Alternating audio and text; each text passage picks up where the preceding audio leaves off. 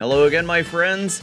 I've got a fun little video for you today that's going to show you a few simple little things that you can make in Streamer.bot that can completely transform how you do your stream. And with this, I'm talking about making channel points specifically for your subscribers, making your own blacklists of words, and even a one-stop hey, I started up Streamer.bot, open all these things up. Gonna be amazing. So let's get into this. So the first thing I want to start off with is the channel points specifically for my subscribers. For me, I like to be able to give my subscribers a little bit extra, kind of a thank you. It's just a way for me to show my appreciation. So in Streamer.bot, I have this thing called subscriber check, and you can see there's only two actions in it. Well, first off, I have the checks per subscriber.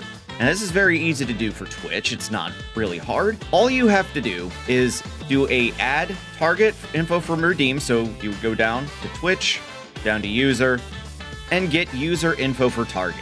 This is all you need. Then the next thing is an if-else statement. So in core, down to logic, do if-else. In here, you're gonna need to type the variable is subscribed equals false. Now what this is basically saying is if the person is not subscribed, then we're going to go ahead and do the next action. And as you can see, is subscribed equals false. And it does what I call the refund channel point, and then it will break. Otherwise, it won't do anything, and it'll keep going and doing what's next in the line. So with an if-else statement in Streamer.bot, you can do a if it equals this, you can hit break, and it will stop, and then nothing else will happen. But you also have the option to, if it is this one thing, if this is true or false, then I want you to do another action and basically divert whatever to the other action. Now on the refund channel point, what I make sure is a redemption cancel happens. So you would go to Twitch, go to rewards, and then you would do update redemption status. So you have the option here to either cancel or fulfill. Now, canceling is exactly as it says. It will cancel it and refund the points. The fulfill is basically saying it automatically completes and you are not able to refund that person if needs be. Now, this is handy if you're wanting to just make sure everything is strictly controlled, or just don't add this stuff so that way, you can manage it on your own through your Twitch dashboard. Me, for this, I want to just go ahead and automatically refund the channel points because if you're not subscribed, I don't want to punish you for not being subscribed. I want to give those points back just that way you're not wasting your own points. And then the next thing I add is a Twitch message, and this is coming from my bot, and it's just basically saying, hey, you're not authorized to use this. You have to be subscribed in order to redeem. And that's where the next part of this is going to have to come in for you. So one of the things you're going to do when you set up these channel points is you're going to need to go to your Twitch dashboard. And one of the things that I do is I make sure I have something that displays that this is supposed to be for subscribers. Now for me, I have my little logo that I made for the Elite Nerdcast, which is what I call the group that subscribes to my Twitch page. But this I use as the identifier, as this is a sub only. Having something to identify that this is a sub only channel point will at least help those who are not subscribed to understand that this is for subs only. Now, I'm probably going to change mine to be a little bit clearer, but as long as you have some kind of imagery that says like subs only, it'll make more sense. Now, with these two actions, all you need to do then is create something and then you add it before. So let me just go ahead and we're going to use my Homelander hates me example. And in here, I have where, the reward redemption here, I've made sure that I put for myself, this is a subs only redemption. I've also categorized this as something different from all my other channel point redeems. But if you look, the first thing that happens is I run an action for check subscriber, which is what we set up here. So what it's going to do first off is, hey, who redeemed it? And then are they subscribed? If they are not subscribed, then it's going to do refund the channel point. If they are subscribed, well, then it's just going to go ahead and go through the list to make the channel point redeem happen. And the great part about this is you can add this to anything you want.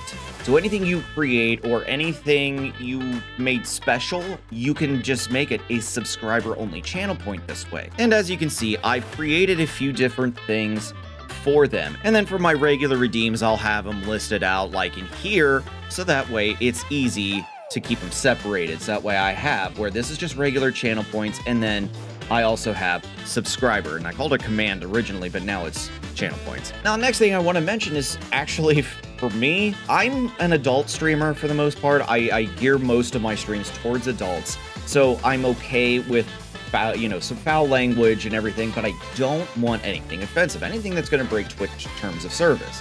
One of the things I get upset about with Twitch is the fact that sometimes it's going to pick up a word that is completely fine by my standards. If somebody wants to use the word ass, I'm like, it's an ass, whatever. You could be talking donkey, you could be talking my rear end. I don't care. But I don't need Twitch to constantly just oh, well, we're going to withhold this comment, withhold this comment, withhold this comment. I don't need that. So what I decided to do was make my own moderation, my own way of doing blacklisted words. So in here, I have mod stop. And for mod stop, what you're going to see is I've got the Twitch who redeemed it. I'm going to time out that person. And then I'm going to send a message saying, hey, you've entered an offensive word. Don't use derogatory terms. This person has been timed out for 5 minutes. Final warning before you are banned. I'm one that I like to give people a chance to correct their actions before I just go ahead and get them out the door.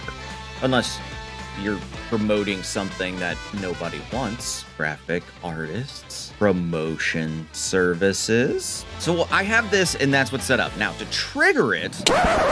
All right, I'm replacing the bad words with these words. Yeah, you get the idea. So if this were bad words, like puppy is a bad word, and kitten is a bad word, nutty is a bad word, Andy Lippy is a bad word. Anyway, you see where I'm going with this. Each individual word I'm putting in here is essentially a command that gets picked up. Then what I do is I do anywhere. So if one of these words, it comes up anywhere within the message, it's going to go ahead and trigger the mod stop. So one of the cautionary things I have to put out with anywhere is the fact that sometimes when you put anywhere, it'll take that combination of letters, and if it appears within another word, it may go ahead and trigger. This is the reason why I do a timeout and not a ban. It's not exactly perfect, but it also allows me a little bit more control and allowing some words to just go completely past without constantly having to refix it in Twitch, which I've had to do, and it drives me nuts. Now, additionally, once you have compiled your list of words, even if you don't want to use it that way, where you still want to use the Twitch bot to control the chat, still, this list of words and using some sort of moderation with this, you can create a banned words list for certain channel point redeems. So here I have created one, and it's within my Twitch talk redeemed. And yes, I actually made this off of Nutty. Like, Nutty inspired me to make it, and I made it without really coding. I have to say really coding. Anyway, I'm sidetracking. But when I have this make a Twitch talk, I get here where, add the info redeem, blah, blah, blah, blah, blah. And then it's going to come to this one that's called action banned words. And then the banned words is an action on its own and contains a lot of bad words. But what it is essentially taking whatever the raw input of the message is, and if it contains this one thing, just go ahead and stop immediately. Don't even run the channel point. Don't do anything. So basically what would happen then is if somebody had included in a channel point redeem and it somehow got past any kind of other moderation, what this acts then is as a backup to make sure certain words aren't going to appear on the screen. So for my Twitch talk redeem, I make sure that anything that's written doesn't get said by the AI voice and isn't being displayed for everyone to see. If it detects one of those bad words, it automatically cancels that redeem,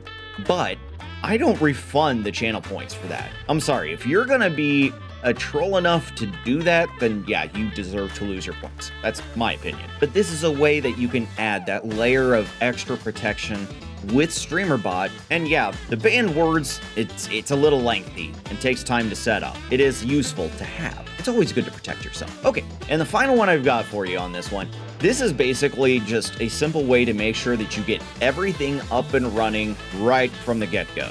This is what I call my startups. I want all these programs to start when I open Streamer.bot. So one of the things, because I use SpeakerBot, I make sure that that opens. I also make sure my voice mod is open and running. And then I used to use Lumia Stream, but I don't anymore. So that's actually disabled, but I left it in here in case I ever need to use it again. Now, adding something to a list like this is actually not as difficult as you would think it is. It's just one that you need to know where your programs are located. So in here, you would go to Core, you would go down to System, and you would go to Run a Program. Now the command, if we can just go ahead and click this to open. Now let's go ahead and find my OBS. So I would go here to my E drive where I know it's stored, and then I go to my OBS folders, go to bin, 4-bit, and here it is, OBS64.exe. So here you can see it has added the exe, and it's added the working directory. And then that's really all you need to add for this to work. And so you just come down, you hit OK. And so anytime I open Streamer.bot, it's going to come on.